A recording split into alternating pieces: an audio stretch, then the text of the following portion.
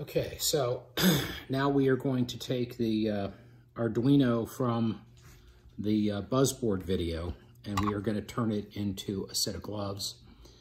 This is actually an eLego, which is a knockoff, but it's still an Arduino. Same motor shield we had before. Programming's the same, everything's the same.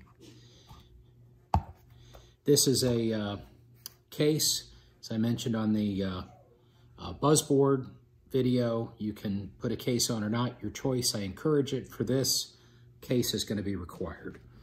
This is one I found on Etsy that fits an Uno nicely. It is designed such that you can get a shield inside of it. So our motor shield and our Arduino sit inside. This is as delivered. I've drilled 2 holes in it, a large one and a small one. The large one is going to take my 2 signal wires through it, as well as the power connector. The small one is going to be for a cable tie to pass through, so I can snug these down and provide that strain relief for these. So we are going to take the outer jacket off of these. Need enough room to work. That should work. Well, if I can take a jacket off.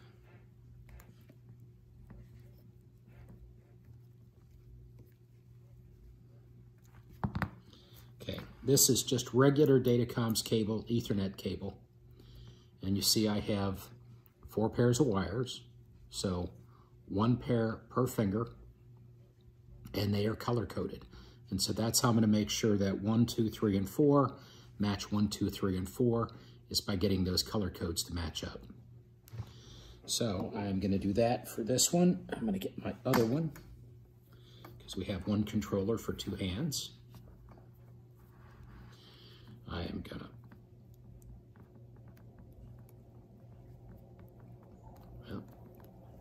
take the jacket off.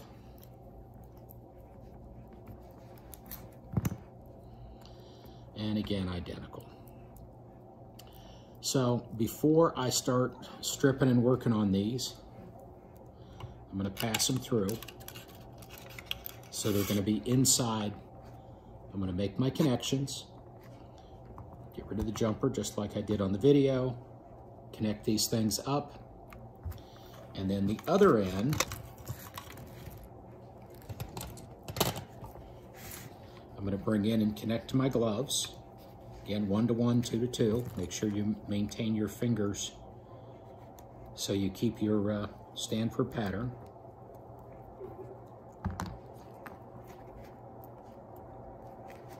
And we'll get all this wired up, and we will have a set of gloves based upon the PD Buzzboard, where you have 1 central controller that is driving 2 different, here's my other one, set of gloves.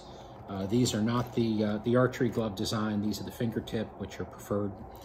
And so I am going to stop the video and get to wiring. So now I have the cables coming out of the comms cable, the Cat 5, I guess it's Cat 6 cable. 1 color per finger. And then all of the white ones, and they're white plus a color stripe, all go to ground. As I mentioned earlier, if you want to keep your ground separated, you would put on 8 count terminal block rather than the 5.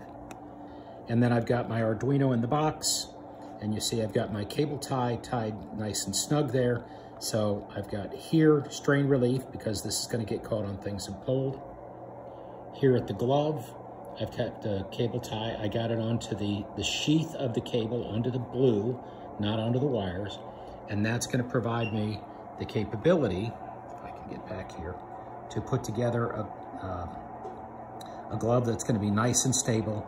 So when they hook the wire on things, which they're going to, it'll still do its job. And that is a glove construct based upon the PD Buzzboard single controller Arduino Uno.